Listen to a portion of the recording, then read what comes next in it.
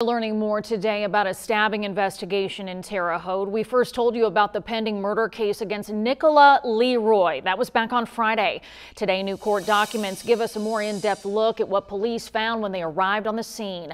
Around 4:30 Friday morning, police responded to a house on 20th Street. Officers say they found the victim, Wasu LaPlante, on the ground in the hallway.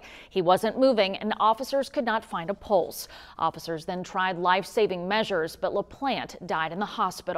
Police arrested Leroy. According to court documents, police at the scene asked Leroy who stabbed the victim. She answered that she did. Leroy told police that LaPlante came at her.